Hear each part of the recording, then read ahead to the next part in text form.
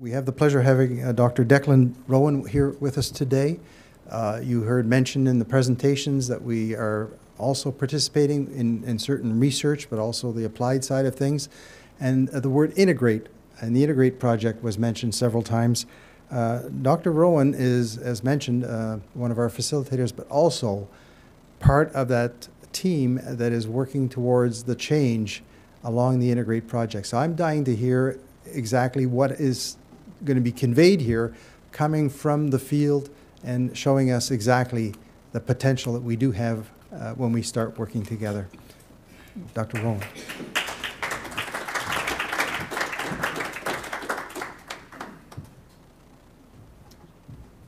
So, thanks so much, and it's a real pleasure for me, and I'm really delighted to be invited to come and speak today. And I'm really delighted to come and be able to speak about the Integrate project and the impact that it's had in our local community and beyond. So I'm a family doctor. I work in Petawawa. It's a rural community about 2 hours up the Ottawa Valley away from Ottawa, of about 16,000 people in the community. I work in a family health team with 7 other family physicians and some nurse practitioners and other services that work along with us as well. I also have a role with the Regional Cancer Programme and Cancer Care Ontario, as one as the family physician leads in the Champlain region of Eastern Ontario as well. So the Integrate project was a palliative care project that was administered through Cancer Care Ontario. It ran over 3 years. It was funded by the Canadian Partnership Against Cancer, and CCO ran the project over the 3 years, and it's still being analysed, and the impact is still being looked at.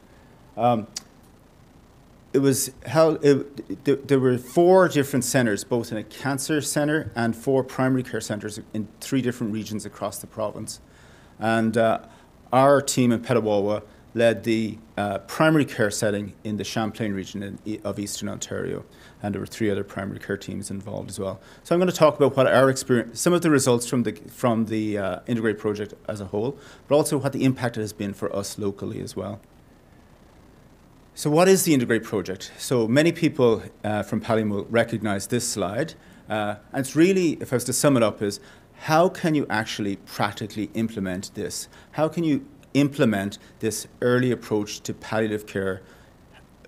How can you get that to work on the ground in the clinical settings, in cancer centres, in our case in primary care settings? Is there a model that could work and be adapted to actually implement what is a great theory into practice, and what does that look like?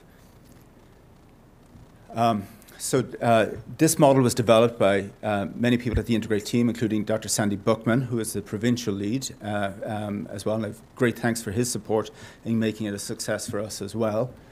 But basically there was 2 main arms to it.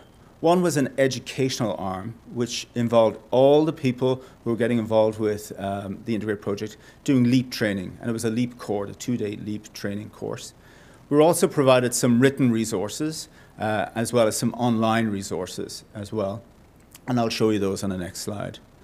But the second part of it was the implementation of the model of how you might go about it. And it was really about early identification. How do we go about identifying people early? And for the pilot project, we used the surprise question. Would you be surprised if someone were to die in the next 6 months to a year? And if you answered no, and they had other markers and signs of decline, then likely they warranted a palliative approach to care. And I know there's been some criticism about the surprise question and stuff, but basically it's about, is there a way of identifying patients and people who warrant a palliative approach to care? And I'll go forward. And if there were, and once you identify them, what are you going to do about it? And it really was very simple. You know, it was basically the same as we would do as we're trained on the LEAP courses: assess them, figure out what their needs are, try to do as much advanced care planning and goals of care discussion with the family, and involve home and community care services early on. And then what's the impact of that? And how do you get that actually going in a systematic kind of way within a practice? So that's the model of how it was to be.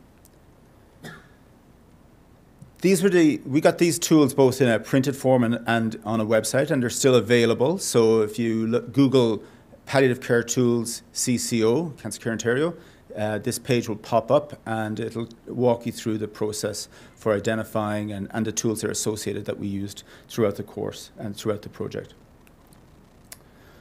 So I'm just going to talk briefly about some of the results. As you can see, in the primary care arm of this project, we had a large number of people do the LEAP course. 145 people over the 2-year course, 2-year duration did the course.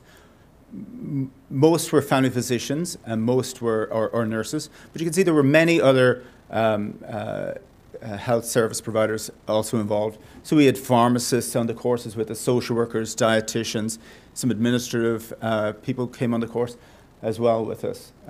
So there was a very diverse groups on the course. When we identified the people who warranted a palliative approach to care, there weren't really that many surprises, actually. Total number was about 294. And if you looked at what that meant for percentages, roughly speaking, we identified about 1% of our practice. Some a little less, some a little more. So if a family physician had, when I give this talk to family docs, I say, you're probably going to identify about 1% of your practice who'd warrant a palliative approach to care. If you have 1,000 patients, who are those 10 people that you'd know?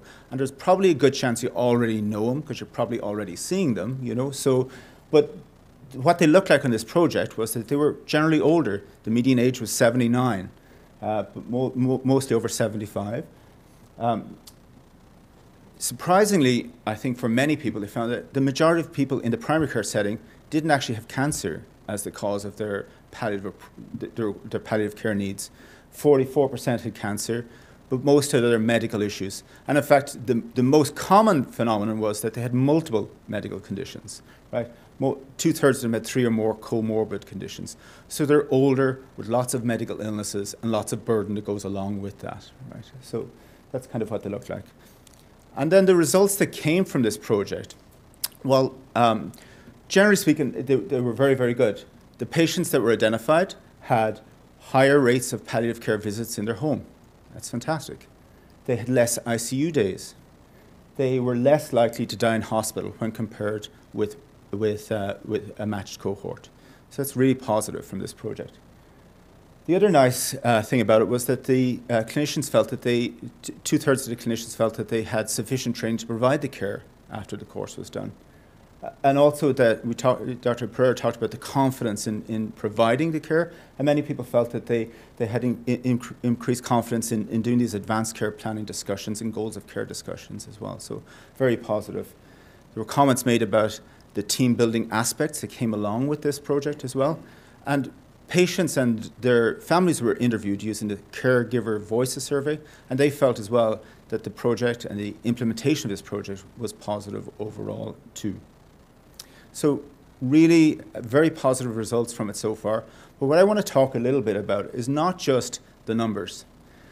I really want to talk about what the impact that this Integrate project and implementing this palliative approach has meant in our community in Petawawa, and we're close to a town called Pembroke as well. So really, what's been the ripple effect of this?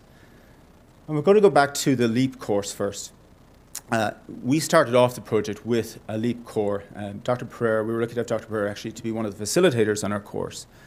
But before we started this project, and one of the reasons I wanted to get this up and going where we were at, was that although we all think of palliative care as a team sport, if you like, it involves teams, up where we're at the time, really it was individuals doing their own thing with very little contact with each other and very little integration with home care services. So we were very deliberate in trying to build our LEAP course as not just an educational 2 days, but also a team building 2 days.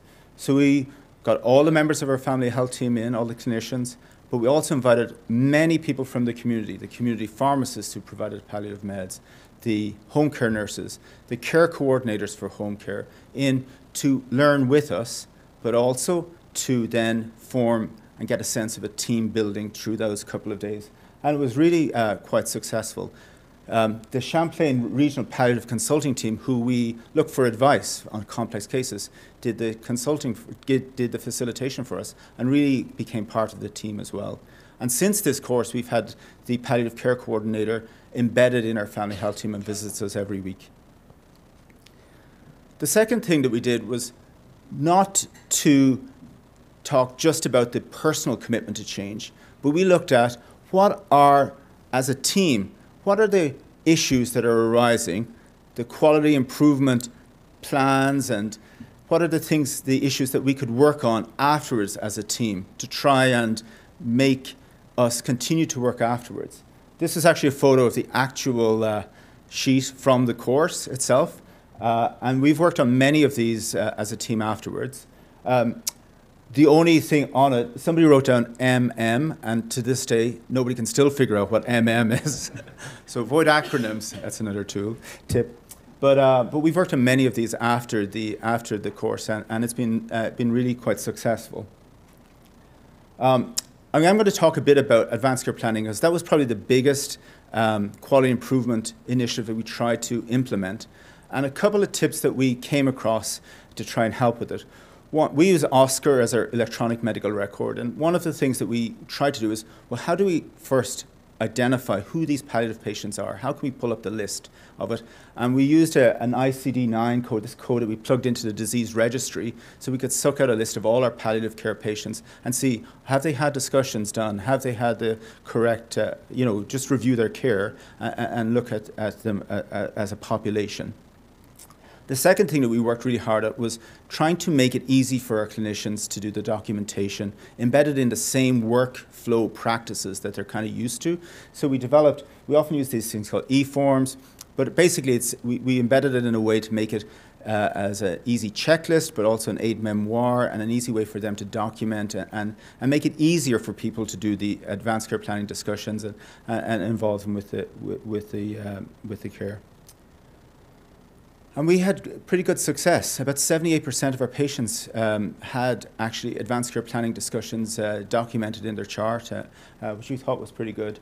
The two most successful things, and they seem really obvious after the time, and I have to thank, actually, we had a nursing student working with us, and she had the most fantastic suggestion. It worked fantastically well for us. One was, why don't you just put an alert on the chart, so when they come in? We thought, well, that sounds easy, but it was actually a little more complex, but it actually worked really well. But the second one was a very simple thing, was put a speak up postcard in the mail to the patients prior to their appointment and say, we think this is important. Why don't you just talk to us before you come in? And that had the biggest return on investment for us. Very simple technique, and it worked really, really well. The next ripple effect that this has had on us in our area, locally, so in the Pembroke, Petawawa area, we're trying to get our family health teams and clinics and family physicians a bit better organized and try and form this thing called a medical neighborhood. We're a bit better linked and kind of make our care a bit more streamlined and not be so isolated, both to improve care, but also to support the group of family physicians who've kind of become more isolated over time from each other. And really, when we bring people together, we have to try and find a way for us to work together. What's the reason for us to actually want to kind of do some of this? And we all agreed that palliative care and this integrated or the palliative care approach was really the glue that bound us initially. Is there ways that we could actually do this better? And that, we hope, then will lead on to us forming a much more successful palliative care, a much more successful medical neighbourhood. The second, we've also included the local regional hospital in Pembroke.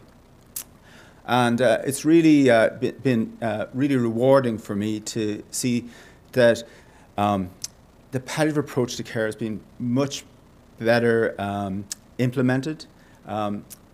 My heart warmed when I got a discharge summary which mentioned a palliative performance scale on a patient. That made me feel good. The other one was when patients were actually being treated, with palliative medications for their heart failure, and talking about palliative approaches in the discharge summaries and stuff. So it's I think we're having great success in terms of implementing it locally within our hospital, but also within our group as well. Regionally, in the eastern part of Ontario and Champlain, the Integrate has been endorsed by the main healthcare organisations, the Champlain Hospice Palliative Care Programme, the regional cancer program, and even the local LIN. The three organizations have come together to seek funding to spread this across the region. And we have 8 community teams waiting for the funding to be approved so that we can spread this out further. And we recognize that how it is implemented will be different in each community, because every community has their own ways of kind of doing things. But we feel that the common foundation for forming this will be the LEAP core course, to get people together, both and to put it together in the same way as skill building and team building. There's been a lot of talk about culture here today, and I think that's been the key lesson for me with this, is that this whole project has not only improved patients' care, but for us in our area, it's been a real shift in us developing a palliative care culture in the Pembroke Petawawa area. So thank you.